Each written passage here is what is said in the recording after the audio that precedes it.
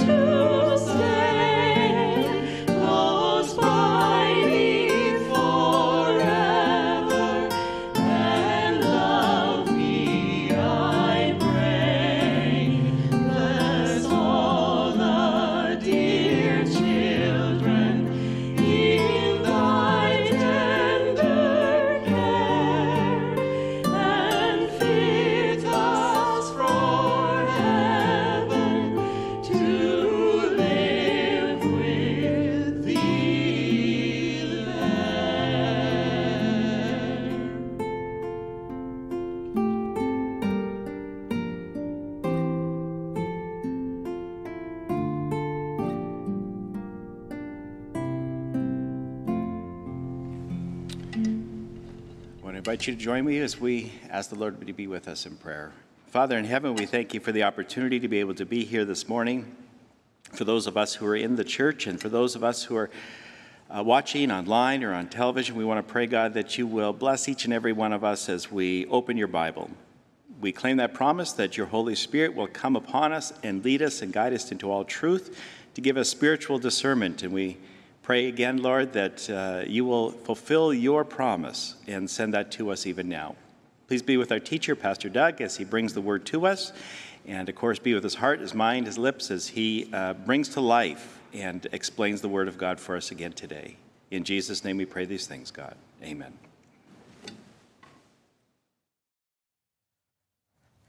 Amen.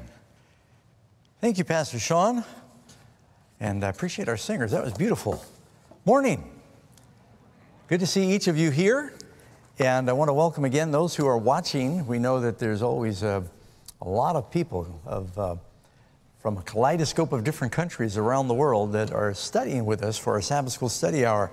And I'm almost going to have to learn how to do this again. It's been so long since I've taught the lesson because we just came off doing this evangelistic program, and there was a lot of other things going on.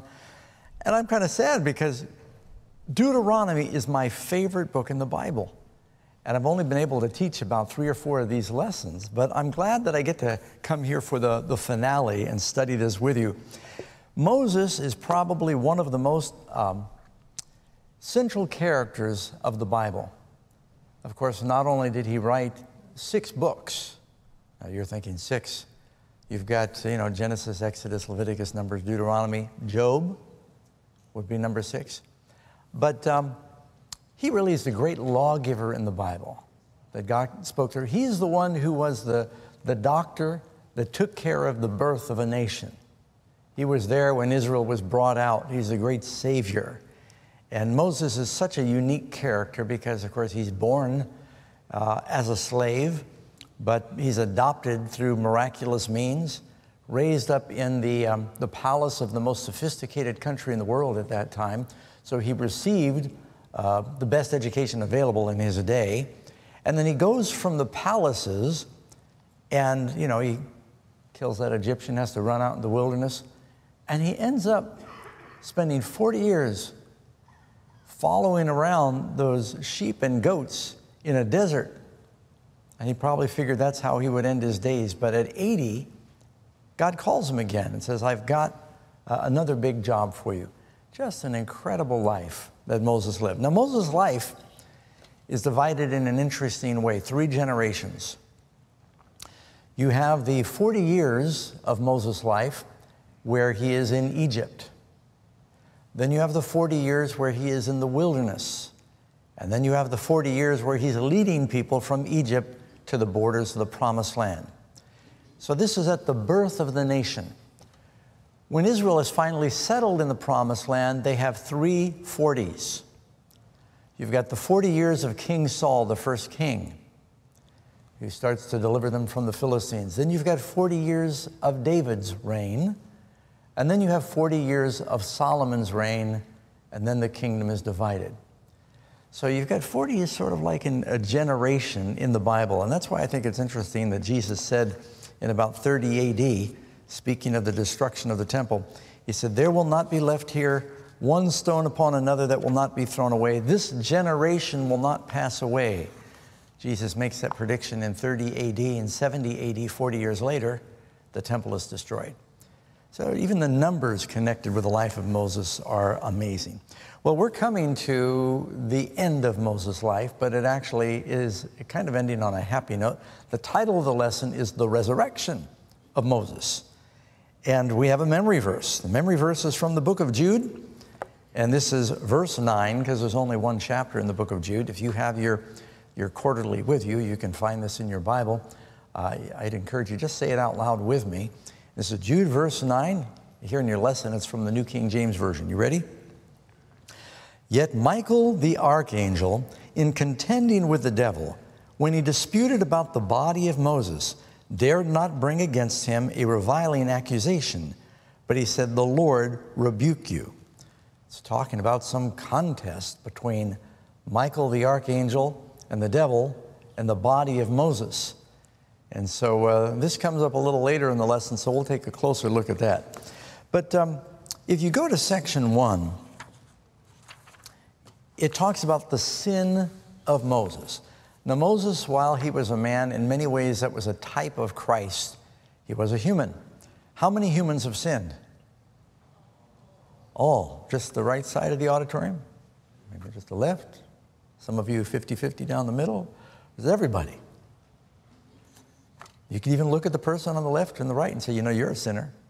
And you'd be telling the truth, don't do it, but you could. So we're all sinners. except one person. Who is it that lived a life without sin? Jesus. So even though Moses was a great man, and you know there's some Bible characters, you don't really find a record of the sin of Daniel in the Bible. But you know, Daniel in chapter 9, he says, while I was confessing my sin and the sin of my people, he saw he was a sinner. Joseph, he was so obedient. But you don't really find a record of any sin in Joseph's life. But even these godly people, Elijah, we read that he was a man subject to like passions as we are. He struggled. He got discouraged and prayed he might die. So they were human. So don't get discouraged. But Christ was sinless. Even Moses, he made some mistakes along the way. And if you look in your lesson, the first section here talking about the sin of Moses, before I get to that, we're not going to get to the big sin that kept him out of the promised land.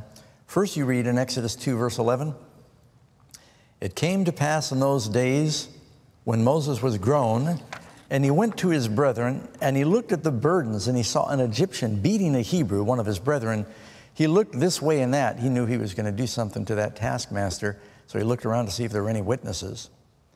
And when he saw no one, he killed the Egyptian and hid him in the sand. Maybe he thought this was going to be the first step in launching a revolution to help all the slaves rise up and help him overwhelm the Egyptians. He had a sense that God wanted to use him somehow to deliver his people from the Egyptians, but that wasn't God's plan. He kind of acted on his own, committed murder in the process. You go to Exodus 4. And when God calls him, this is after the 40 years in the wilderness, God calls Moses and says, I want to use you. And he starts to equivocate and make all these excuses. And this is Exodus 4:13. He said, oh, my Lord, please send by the hand of whomever you will send. So the anger of the Lord was kindled against Moses. Now, would God get angry with Moses unless Moses had done something wrong? Does that make sense? So Moses sinned. He had said, no, I don't want to do it. And you get someone else and look online, you'll find somebody. I haven't spoken Egyptian in years. And God said, who made man's tongue?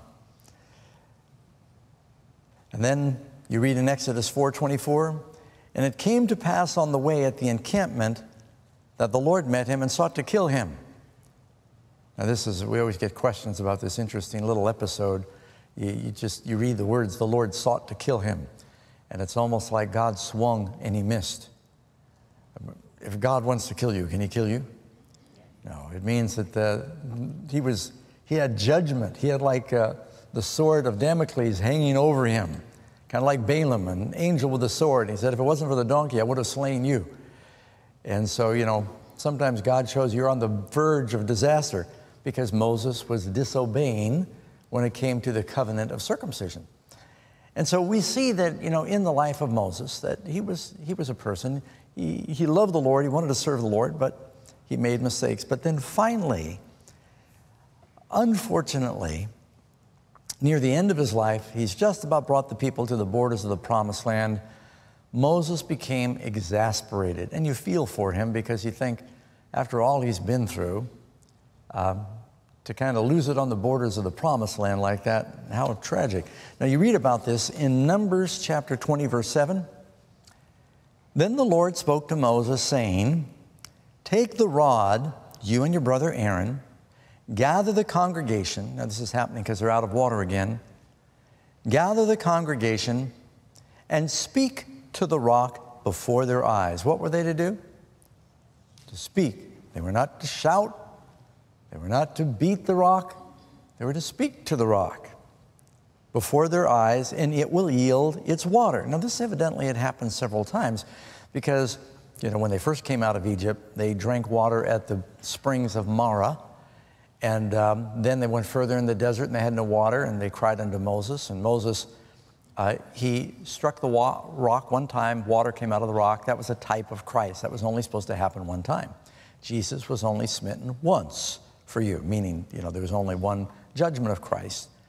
And, but as they went from place to place, it seems like this miracle was repeated because Paul says the rock that followed them was Christ. And it talks about this rock that living water came out of. And so this had to happen more than one time. Speak to the rock, and it will yield its water. And you'll give the congregation to drink and their animals. So it must have been quite a bit of water. So Moses took the rod from before the Lord as the Lord commanded him. And Moses and Aaron gathered the assembly together before the rock, and he said to them, "Hear now, ye rebels, must we bring water out of this rock?" Then Moses lifted up his hand, and he struck the rock twice with his rod, and water came out abundantly, and the congregation and their animals drank. Then the Lord spoke to Moses and Aaron, saying, "Because you did not believe me to hallow or to honor me in the eyes of the children of Israel, therefore you shall not bring this assembly into the land that I have given them." Ooh, that's a pretty heavy judgment. I mean, your whole life mission has been to be used of God to bring the people into the promised land, and here not far from the borders of the promised land, you lose your temper and you sin. And now, what was the sin of Moses in this event? Some people think the Lord is being pretty harsh on Moses. I mean, if you had to lead this, the Bible says they were stubborn and stiff-necked people. Several times Moses said, "Lord, why do you have me responsible for all these people?" He said, "Did I bring them forth? I'm not their father. Why have I got this burden?" And 40 years of judging the people. You know, the Bible tells us that Moses sat as a judge. First, he was judging every little case, and then he got some elders to help him, but he still was sitting as sort of the Supreme Court. All their disputes. You know what a judge has to do? He's got to listen to problems all day long, and he's got to find solutions. Can you see where Moses would get tired? And how many times did they lose faith? God, saves them from Egypt through all the plagues. Then they lose faith there at the borders of the Red Sea. And then God parts the sea for them, which would, probably stick in my mind. Then they run out of bread, and they say, "The Lord doesn't love us. He brought us out here to kill him." God gives them bread. Then they run out of water. God gives them water. Then they're attacked by their enemies. God delivers them from their enemies. You think time after time, they said, "Oh, we need some meat." God sends them quail. Time after time, when a miracle arose and God answered their prayer, you think they'd finally start behaving.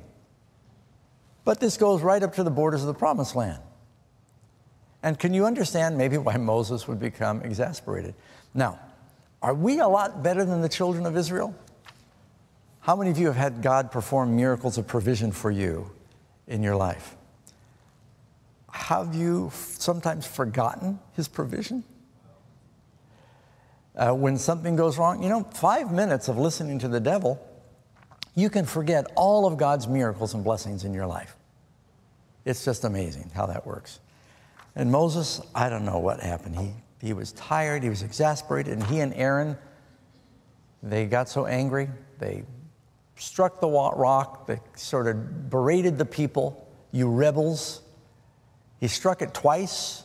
God didn't tell him to strike it at all. And evidently, he lost his temper. Probably Moses had lost his temper with some righteous indignation when he killed the Egyptian earlier in his life. And yet the Bible says he was the meekest man that ever lived. So what was the sin of Moses? I've got 4 things here that I identify in this experience. 1, God had commanded him to take the rod in his hand and to speak to the rock. Moses disobeyed and he smote the rock. Secondly, he struck the rock twice, which indicated an anger of spirit and a want of attention to the presence of God. He forgot that he was a messenger for God and God was there. 3, he permitted his spirit to be overwhelmed by a sense of the people's hardness of heart, and thus being provoked was led to speak unadvisedly with his lips. "Hear now, ye rebels." That's not what God told him to say. And 4, he did not glorify God, but he took the glory and the honor for this miracle on himself. He said, "Must we bring you water out of the rock?" Moses was not a magician. Now, the interesting thing about this is even though Moses did all of those things wrong, did God still bring water out of the rock? I wonder how many times God has answered our prayers even though we pray wrong. And sometimes God has blessed even though the messenger is flawed. I remind myself of that frequently, that the Word of God has inherent power, and even though I could be a flawed vehicle, God can still perform a miracle for you.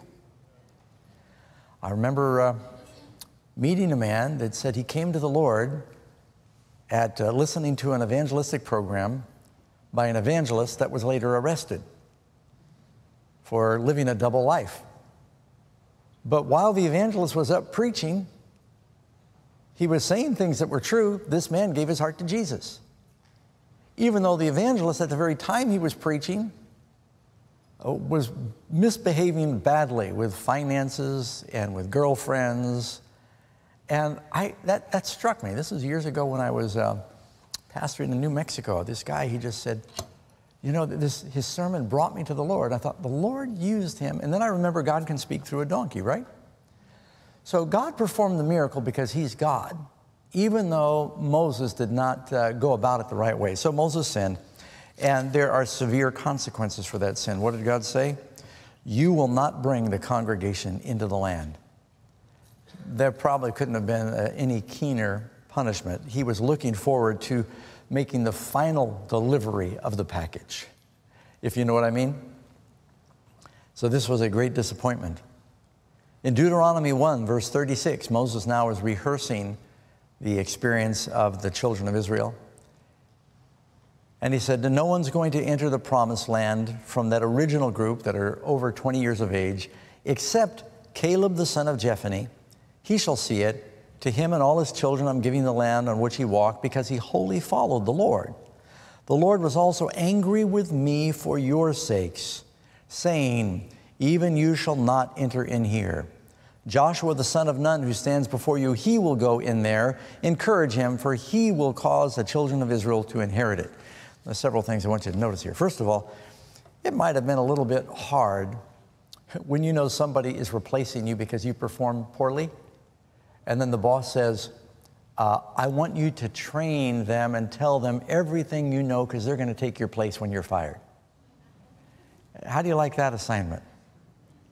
We've hired your replacement. Encourage them, teach them, train them, because you're not going into the promised land. You don't get your retirement. But he took that well. The other thing is, don't miss the words. Do you have your Bibles open? I want you to highlight a verse if you do. If you look here, I read through it, but I don't know if you caught it. Deuteronomy 3, verse 26. But the Lord was angry with me on your account and would not listen to me. Who does that remind you of? Who took the anger of the Lord on our account? Jesus. Moses is the great mediator. He is one of the most powerful types of Christ in the Bible. Did the devil try to kill Jesus as a baby? Did the devil try to kill Moses as a baby? He did. Was Moses born among slaves, but he was never a slave? Jesus was born among sinners, but he was never a sinner. Was Moses the great mediator that went between God and man? A mediator, of course, is, a go-between. Moses said, I'll speak to the Lord, and then I'll come and I'll speak to you, and then I'll go back and speak to the Lord. Went up the mountain, and Christ is our intercessor. You see a picture of Joshua leading the children of Israel into battle with the Amalekites, and Moses is standing on the mountain with his arms outstretched. And as long as the people see him with his arms stretched out, interceding for them, they're victorious. When his arms get tired, they go down, they lose. So Aaron and Hur lift his arms back up, they win. Lose, win, lose, win. But they noticed there was a connection. What does that say to us? When we see Jesus on that hill, on the cross, with his arms stretched out, and we know that he's interceding now with his hands stretched out before the Father, that it is encouraging us in the battle against the enemy. Amen? So he says, the Lord was angry with me on your account. Even though there's great people in the Bible, sometimes they don't always get everything they may have wanted. What was the big desire of David's heart? He wanted to build a temple for the Lord. And here he had been a shepherd living in tents, and he saw the tabernacle of the Lord was in a tent, but finally David became king, and he had a beautiful house, but the tabernacle was still in a tent, or the ark was still in a tent. And he wanted to build it. And first Nathan said, go for it. The Lord is with you, David. Then God spoke to Nathan the prophet and said, go back, tell David, no, you're a bloody man. You cannot build it for me. But your son, his name is Solomon, or Peace. He will build me a house. Your son will build me a house that will last forever. Jesus is the son of David who built the house for the Lord. David didn't get to fulfill his promise of doing it himself. So he made every provision for his son. Moses did not get to bring the people into the promised land, so he made every provision for Joshua. And the book of Deuteronomy was sort of the final message of encouragement, rehearsing the history. I think I told you it's one of the most important books because it's the book Jesus quotes from 3 times when he's tempted by the devil. All 3 times he quotes from Deuteronomy. When the nation of Israel had lost the word of God, and Hilkiah the priest was cleaning out the temple, he says, we found the book of the law. They had found the book of Deuteronomy. And that brought about a revival. So the message here is very powerful. Moses writes that book after he knows he's not going to make it into the promised land physically. So then we got the next section, the sin of Moses, part 2. Deuteronomy 31, verse 1 and 2. Then Moses went and spoke these words to all of Israel. He said to them, I am 120 years old today. I can no longer go out and come in. Also the Lord has said to me, you shall not cross over this Jordan. Moses was realizing his limitations, and he said, now when it says he's 120 years old, and he said, I can't go out and come in, I don't think it means that Moses was feeble, because you read later, but before he died, he climbs a mountain, and the Bible says his natural force was not abated and his eyes had not dimmed. I think he's telling him, you know, I can't go into the promised land.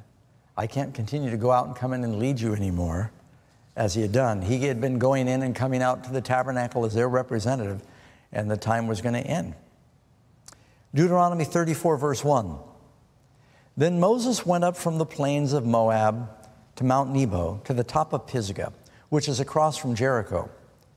And the Lord showed him all the land of Gilead as far as Dan and all Naphtali. Now, why does God show him this?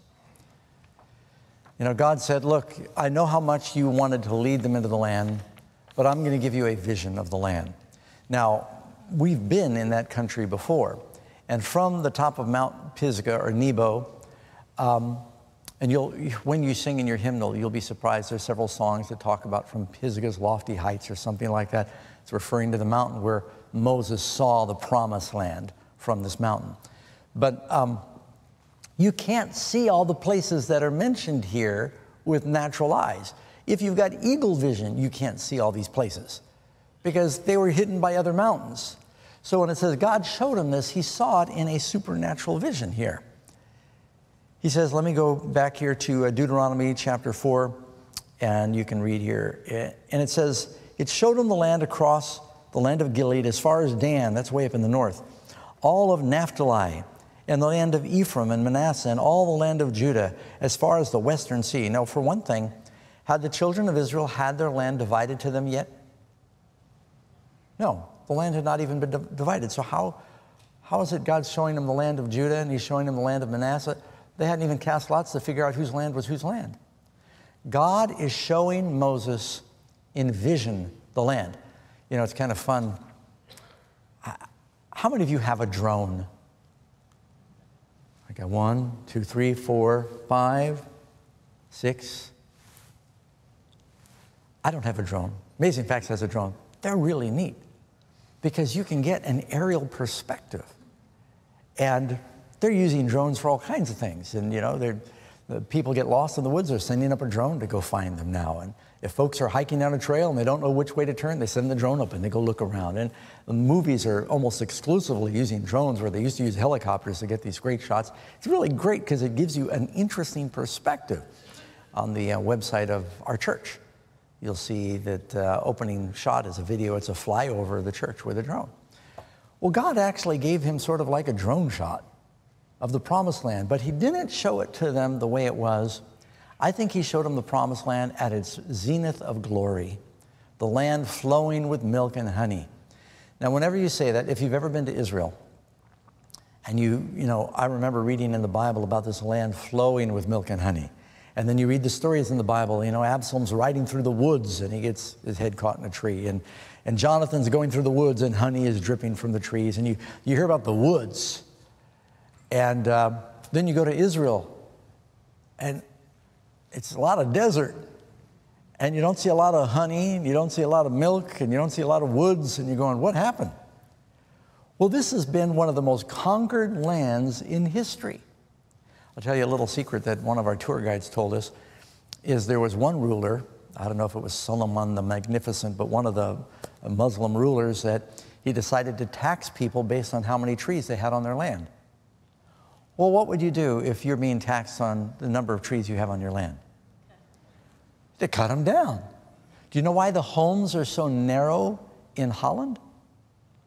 Because they taxed people based on how much street frontage they had. So you know what the people did? They built their houses where they were 8 feet wide and 7 stories tall. It's interesting what people do to avoid taxes. So they cut down all the trees in the Promised Land. And then they were conquered by a couple of nations who came through and they sowed salt in the land. And it destroyed the farming ability. And so the land you see now is not like the land there was then. Indeed, you read about Job. Job talks about his flocks and his herds and his camels and his sheep and his donkeys and all the livestock he had. Job lived in an area that is desert now. So the climate has changed in the last 2,000, 3,000 years from the time of Moses, 3,500 years ago. Things were different back then.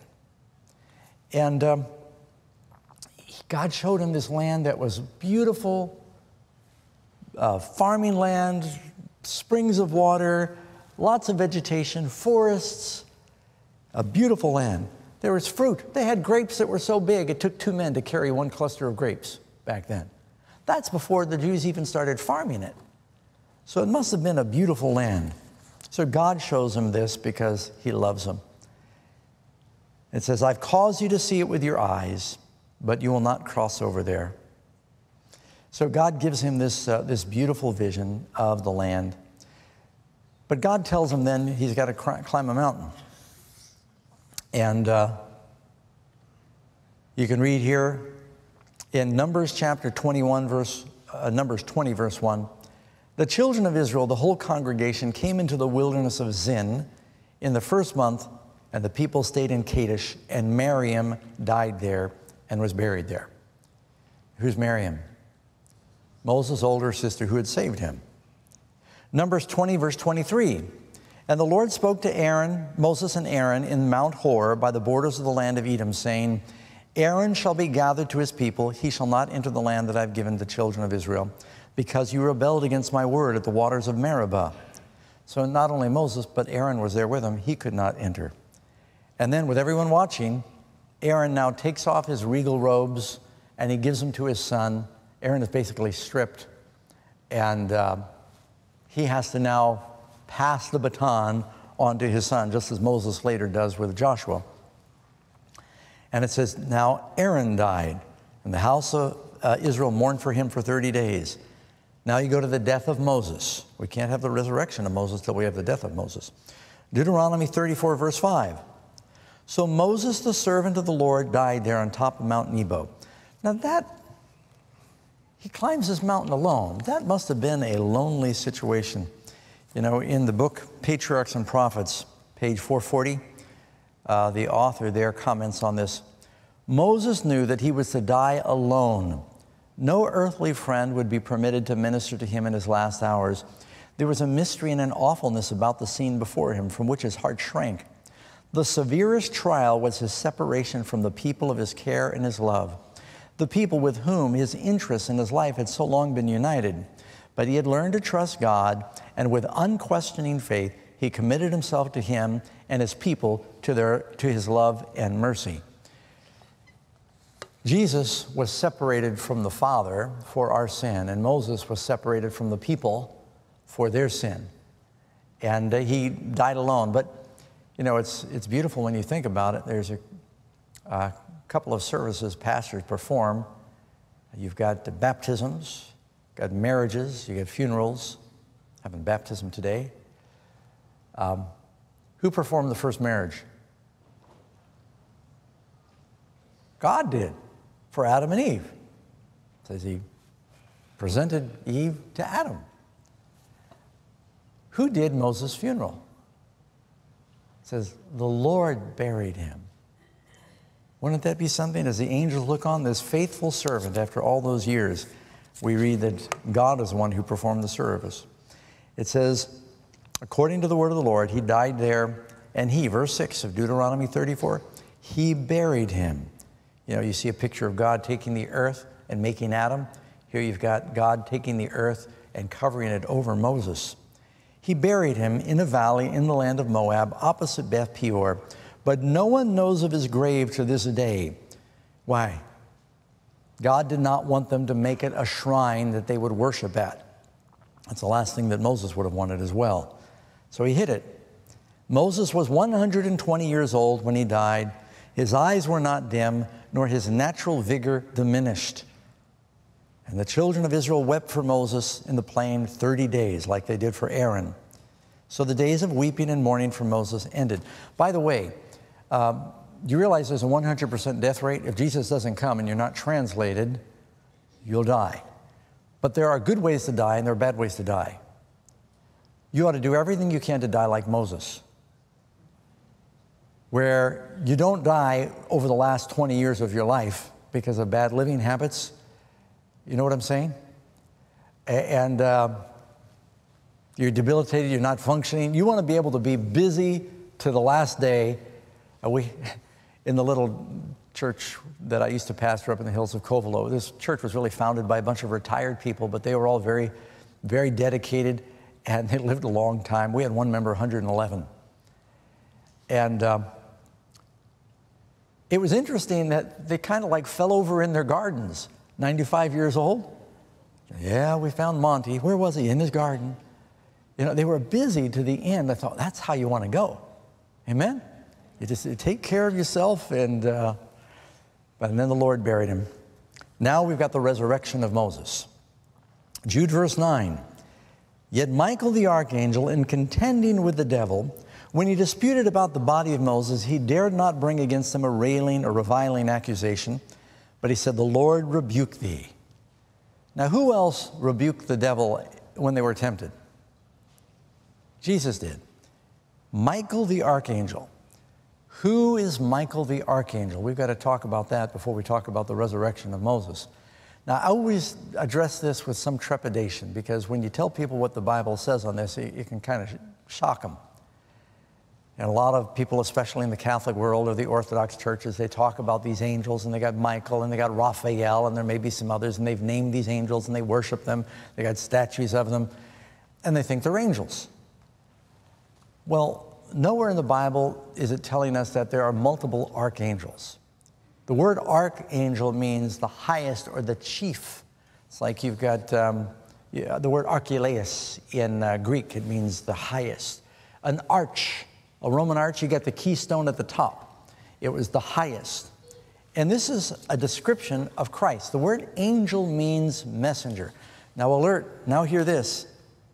I am not saying that Jesus is an angel. Jesus is not a cherub. Jesus is not a seraphim. The Bible is telling us that one of the titles for Christ, when he would appear in the Old Testament in the form of an angel, Christ, it's called a Christophany. All theologians agree with that when the Lord spoke to Abraham. And here's one example. When Joshua is fighting against the people of Ai, it says he saw this man of war. And Joshua said, are you for us or for our enemies? He said, neither, but I've come as a commander of the Lord's host. He said, take your shoes off your feet, for where you stand is holy ground. Same thing he said to Moses. That was the same Lord who appeared to Moses in the burning bush when he took his shoes off the feet. Joshua falls down to worship him and addresses him as Lord, but he appears as the angel of the Lord's army. That's Michael the archangel. That's Christ. Even Moses said, the angel that will lead you through the wilderness. And he said, the Lord will raise up a servant like me, him you will hear. That's Christ. Now let's look at some of the evidence that helps us understand this. First of all, the Bible tells us pretty clearly in Hebrews that Jesus is much higher than the angels. Jesus is the eternal Son of God. Are you all listening very carefully, especially folks who are watching? We're not saying Jesus is an angel. We're saying that one of the titles for Christ in the Old Testament was Michael the Archangel. The very name, Michael, means who is as God. The greatest messenger who is as God. That's Jesus. You read in 1 Thessalonians chapter 4, the Lord himself will descend from heaven with a shout, with the voice of the archangel. Who has the voice of the archangel? The Lord himself shall descend from heaven. The voice of the archangel. Daniel chapter 12. At that time, Michael will stand up. The great prince that stands for the children of thy people, means he stands in our behalf, stands as our intercessor. Who is the great prince that stands as our intercessor? It's Jesus, right? And it's when Christ stands up and he ceases his intercession when a judge stands up, this great time of trouble begins. Then you also read that it says that Michael comes to resurrect the body of Moses. Now, there's no record in the Bible of this event. There is a Jewish tradition that's probably based on truth that 3 days after Moses died, the Lord raised him up. It's in a book called The Assumption of Moses. Sometimes it's called the Testament of Moses. This is an extra biblical book that's probably written during the Babylonian captivity. They don't know, but it was based on some traditions, and it says after 3 days God raised him. That part's probably true. And how do we know that Moses was raised? You read about him appearing, and we'll get to that in a moment, in the Mount of Transfiguration experience you find in Mark chapter 9. So, Revelation chapter 12, verse 7, it says, Michael fought and his angels, and the dragon and his angels fought. Now, who is the dragon? Is the devil really a dragon, or is the word dragon a symbolic name for the devil? Dragon is a symbolic name. Then why would we be surprised if Michael is a symbolic name for Christ? So when you're reading about Michael in the Bible, this is usually a pre-incarnation title for Jesus, the great messenger to our world. Jesus is the Son of God. Jesus is divine. He's eternal. We believe that. But in the Old Testament, he's sometimes referred to as Michael the Archangel. And by the way, this is not theology of our church. Charles Spurgeon, Matthew Henry, many of the great commentators, they say the same thing because they have done the detective work. They put the pieces together. So when Jesus comes for the body of Moses after 3 days, another way in which Christ is similar to Moses or Moses to Christ, the devil says, you can't have him. Says he sinned. And Michael doesn't engage him. He says, he's repented of his sin. The Lord rebuked thee. And he raises him up. The devil is the accuser of the brethren. The devil's the one who stood there and accused Joshua, the high priest, and said, look at his filthy garments. And the Lord rebukes him and gives Joshua clean garments. The devil is not wanting you to go to heaven, but the Lord rebukes the devil, and by God's grace and through faith, Moses had repented of his sin. Amen? So the Lord could save him. And then Moses is raised up. Now I want to read to you 1 Corinthians chapter 15, and this is under the resurrection of us all. What happened to Moses is something we're all looking forward to. Can you say amen? 1 Corinthians chapter 15. Now, Paul had a lot of problems with the Corinthian church. Among them, they had struggled to believe in the resurrection, or they thought it was already past, or that there was no resurrection. Paul says, if there's no resurrection of the dead, then Christ is not risen. And if Christ is not risen, then our preaching is empty and your faith is also empty. Go to verse 20. But now Christ is risen from the dead and has become the first fruits of those who have fallen asleep. For since by man came death. Now why does it say Christ is the first fruits if Moses had already been resurrected? First fruits does not always mean first in sequence. First fruits also means in priority.